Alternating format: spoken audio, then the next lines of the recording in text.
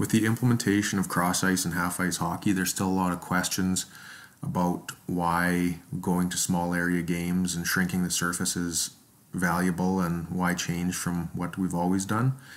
This video is just a quick reference to show a visual of what the game looks like at higher levels and why training in small areas as a young player might be beneficial. So I'm just going to let the video run here and stop it a couple times throughout.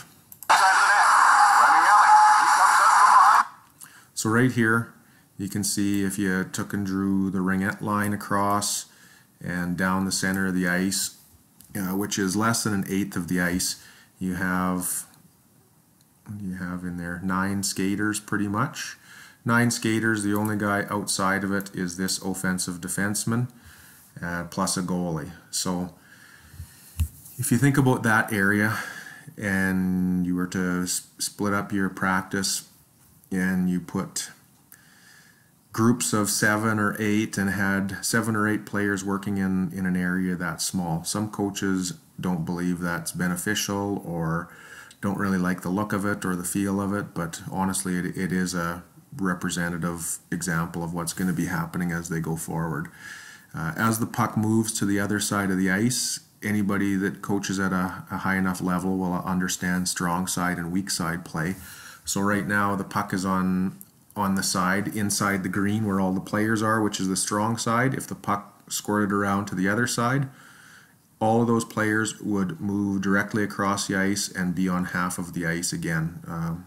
Strong side to weak side is just where the puck is. So in regards to the puck moving back and forth throughout the zone, you're always going to have players clustered in small areas trying to take away time and space.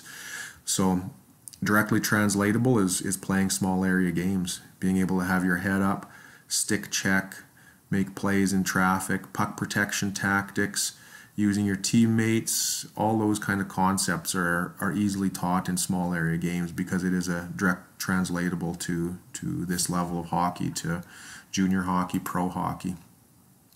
So this one I don't think even rotates. I'll just let the video play out. I think it switches. There's a few cutbacks here and then it plays out.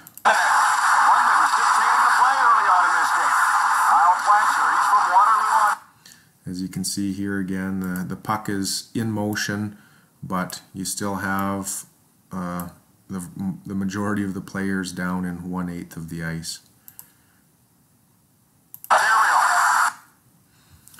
So hope that visual reference helps a little bit in regards to creating a theory around why small area games are taught and implemented.